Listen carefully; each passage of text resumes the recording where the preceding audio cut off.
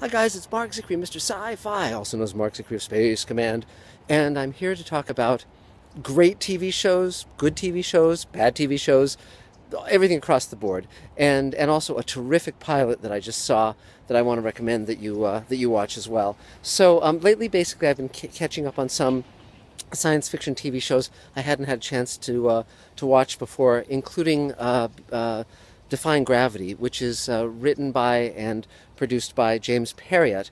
And I worked with him on Forever Night. I wrote an episode of that show a few years ago, and he's a very talented man.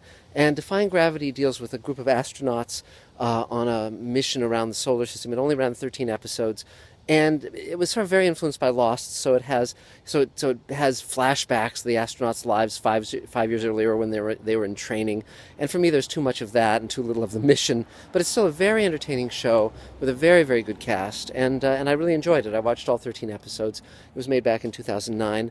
And, I've been catching up on Ascension and Extant, and, Ascension, I just don't buy the premise, and so that kind of leaves me a bit cold, and I think there's like a lot of gratuitous nudity and things like that, and just, it's not my cup of tea. And Extant had a really good premise, and I like Halle Berry, but again, it goes totally off the rails as it goes on, and just kind of loses itself, and basically not keeping true to its characters, and it's just going hither and yon for shock value.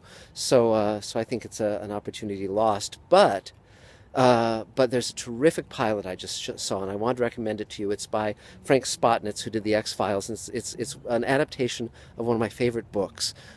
In the early 60s, I think 1962, Philip K. Dick wrote a novel called The Man in the High Castle, and it dealt with a world in which the Axis powers, the Nazis and the Japanese, won World War II, and the eastern half of the United States is ruled by the Nazis, and the western half is ruled by Japan, and it's a phenomenal novel. It won the Hugo for best novel that year, the top award in science fiction, and Ridley Scott acquired it, and Frank Spotnitz has just done the pilot for Amazon and Amazon.com, and you can watch it and you can vote on it, and I think you might have to be an Amazon Prime member, but it's just a spectacular pilot. It's wonderfully done. I immediately sent Frank Spotnitz a message congratulating him, and he emailed me back and was very kind and grateful and graceful in his response. So it's really lovely to see that level of work being done. And the funny part is that I'm a huge nut for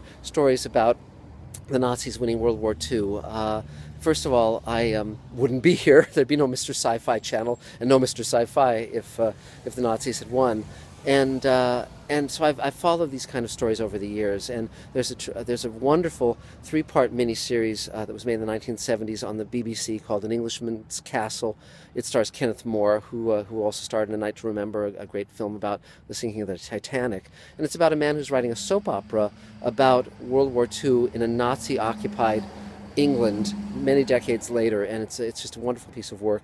There was also a great pseudo-documentary called It Happened Here, about the Nazis invading England, and that was done by Kevin Brownlow, who later did a documentary series on silent films called The Parade's Gone By, that James Mason narrated.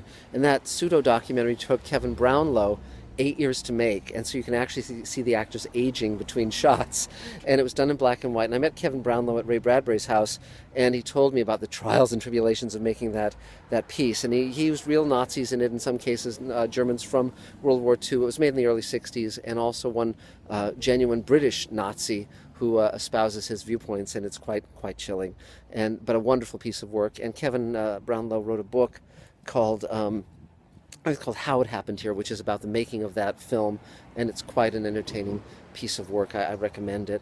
And of course, there's another book called Fatherland about the Nazis winning World War II, and President Kennedy is President Joe Kennedy, who is Jack Kennedy's father, and he was a Nazi sympathizer, or at least had leanings that way.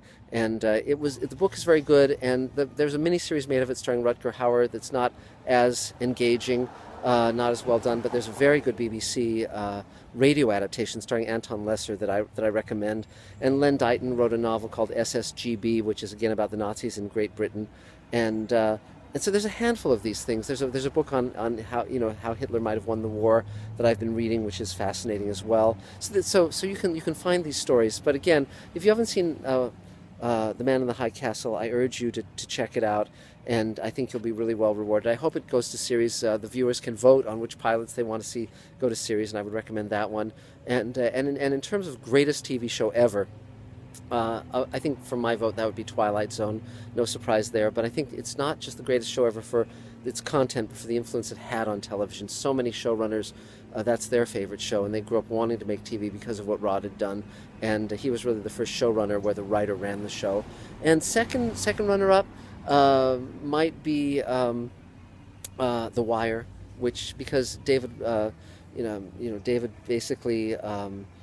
Came up with a great idea of showing us how politics work, how the cops work, how the drug dealers work, how the newspapers work, how schools work, just basically taking apart a city, in this case Baltimore, and it's just an astonishing piece of work, and it really looks at the real world rather than TV just being influenced by other TV shows.